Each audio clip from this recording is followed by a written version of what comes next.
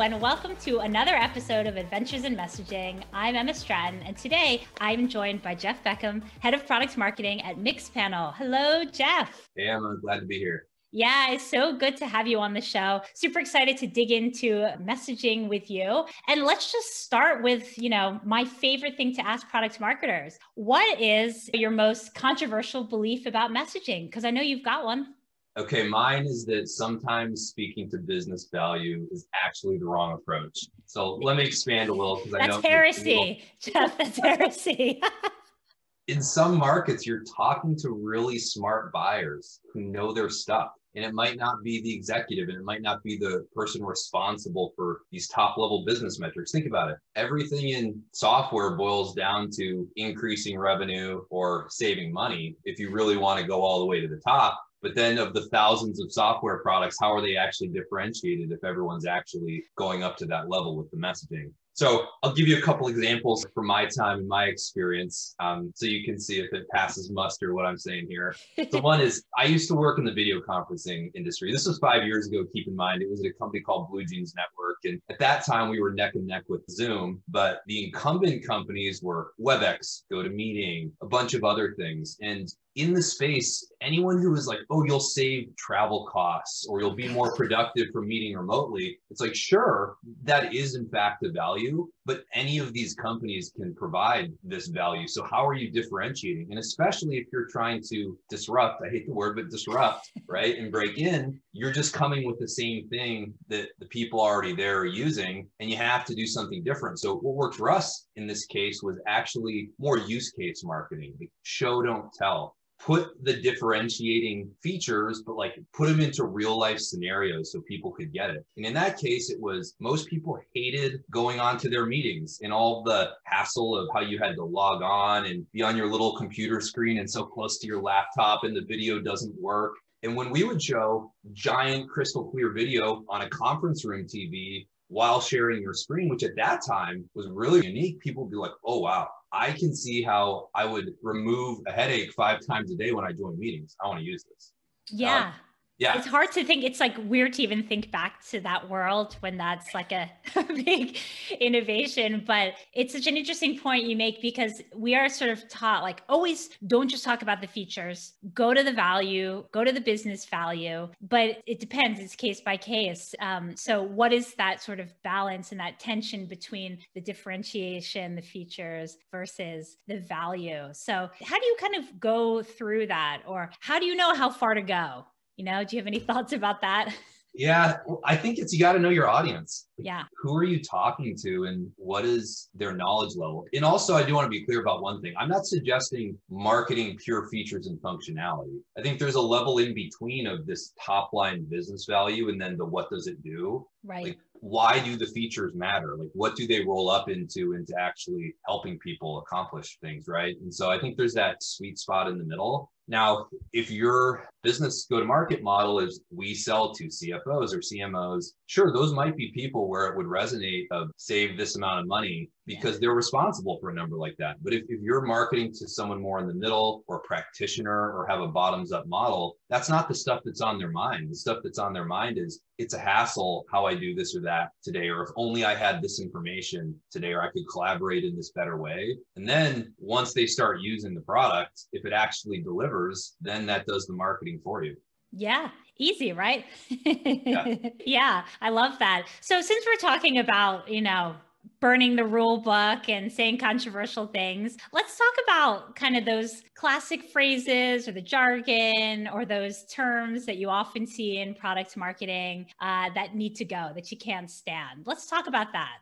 This is a fun one. I'll give you a couple. There's one that's within my industry in the data world, and then there's one that's broader SaaS. Sure. In the data world, there's this saying that the 360-degree view of your customer. And I feel like when I'm browsing the internet, there must be 20 companies using it. And I get the intent of it, but like really, what does it mean? Because when you see companies in different industries using the same thing, you start to wonder what the meaning is, where you got CRM companies, you got customer data platform companies, you've got data warehouse companies, you've got all sorts of different messaging companies. So all sorts of different industries using the same thing. And at some point you're like, hey, I don't really know what that means in the first place. But then on top of that, now that everyone else is using it, when are we going to move on to something more specific and more meaningful? That happens so often. You think, where did this phrase begin? It's like someone came up with it, someone else copied it. Suddenly it becomes this phrase that everyone uses as if it's a normal sentence. And it's not. I mean, I think it's like a medical imaging company, right? Like some kind of new CAT scan, like,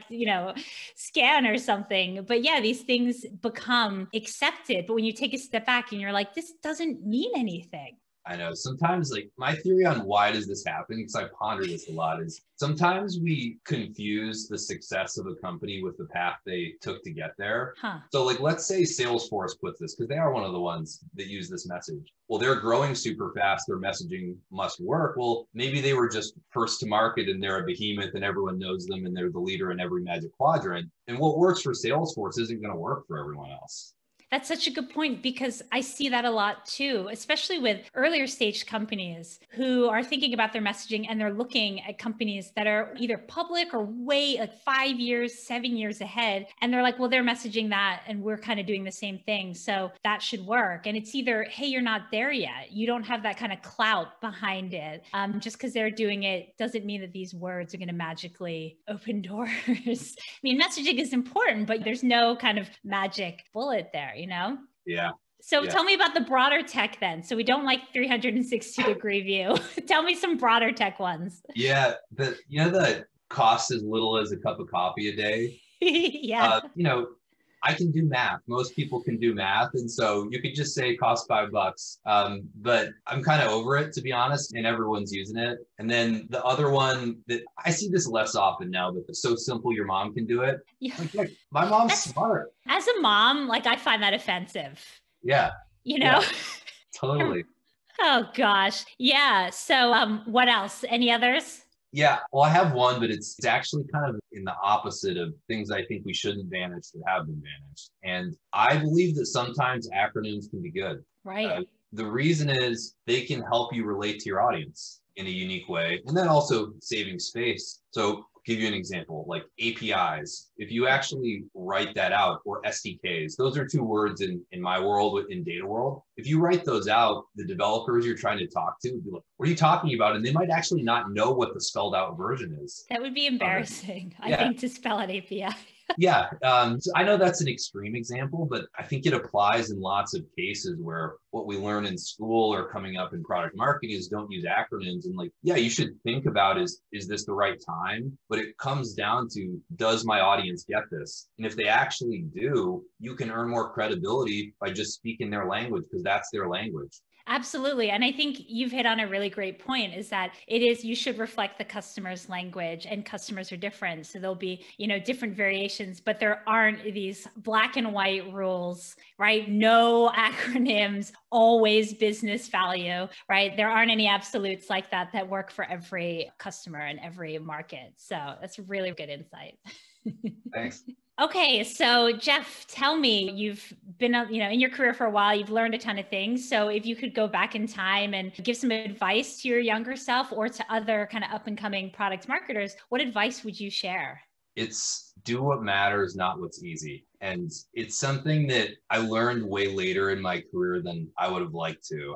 There's a conversation that I remember of my boss and mentor at an old company. I thought I was killing it in my role as a, 3 years into my career, product marketing manager. And like, hey, I'm ready for a promotion. Look at all these things I did. He said, Jeff, you're doing awesome work, but you're working on things that don't matter that much. Like, they matter, but solve the big problems. And then we'll talk about having a promotion. Like, I was churning out tons of solution sheets and data sheets, right? eBooks. He's like, here, you know what matters? Get us placed in the Forrester Wave. Go teach our sales team a new narrative that's going to help us beat that competitor. Like, that's what meaningful impact looks like. And I had two feelings after. I was like, wow, he's so right, I'm embarrassed, but also, you could have told me this sooner. I wish I knew this. And so that's something that I try to live by every day. Like, don't get caught up in the riffraff of just output and checklists. Like, there's some things you just got to do, but in product marketing, there's always going to be more things you could do, because product marketers tend to be versatile, but are you actually focusing on the big problems and carving out time for those? That is such good advice. Thank you for sharing that. That advice just is good for life in general, I think, because it is easy, especially, you know, product marketers, they're responsible for so many things and there's endless lists of things to do that you can get lost in those things and you're kind of missing the big picture. So you're kind of inspiring people to not only make better use of their time, but even see a bigger role and a bigger impact, you know, for yourself in that position, which is super cool. So I love that. Awesome. Well, it's been so fun chatting with you. I love all of your radical beliefs and yeah, giving me some things to think about. So thank you so much for being on the show today. Thanks, Emma. It was a pleasure. I enjoyed it too.